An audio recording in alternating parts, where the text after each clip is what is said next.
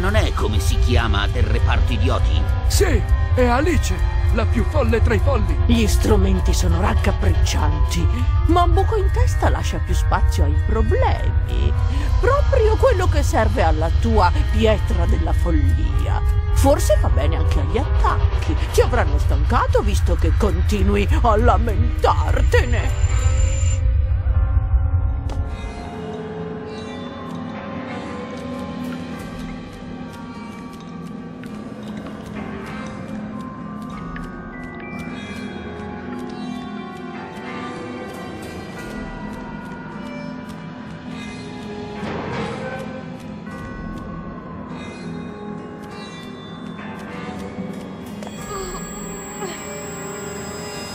Alcune condizioni mentali migliorano con il salasso. Il dottore ritiene che non funzionerà visti i tuoi sintomi, ma sono allo stremo delle forze e quelle sanguisughe devono nutrirsi. 13, infermiera. Lasci che gliele metta io. No, io... così faranno male.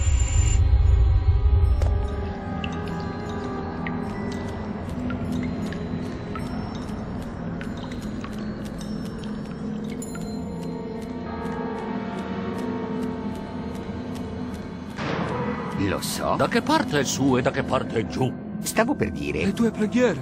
Non interrompere, se non riesco... Ad andare al bagno? Folle. Sì, lo sai. E io?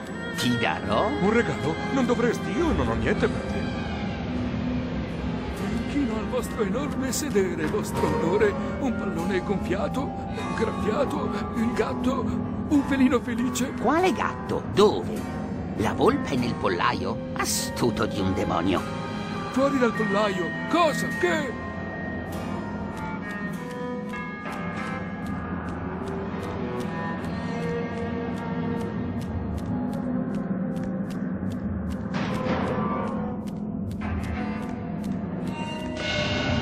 Coraggio, Alice.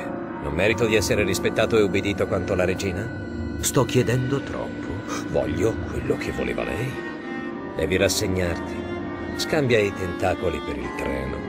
Non pensi che sia decisamente meglio? L'alternativa è tornare a Rattling. Mai una parola gentile o una ricompensa per i servizi resi.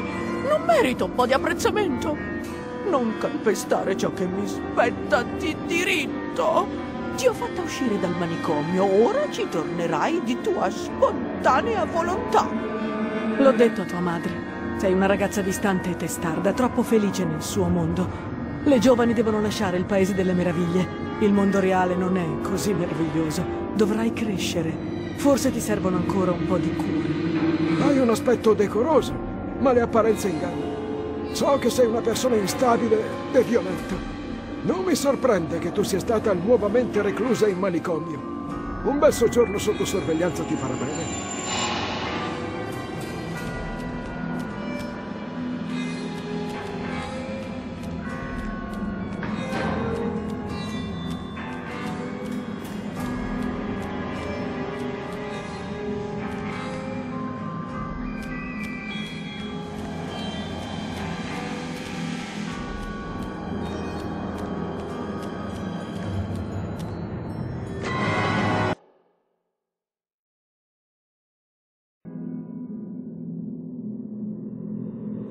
Sto chiedendo troppo. Voglio quello che voleva lei.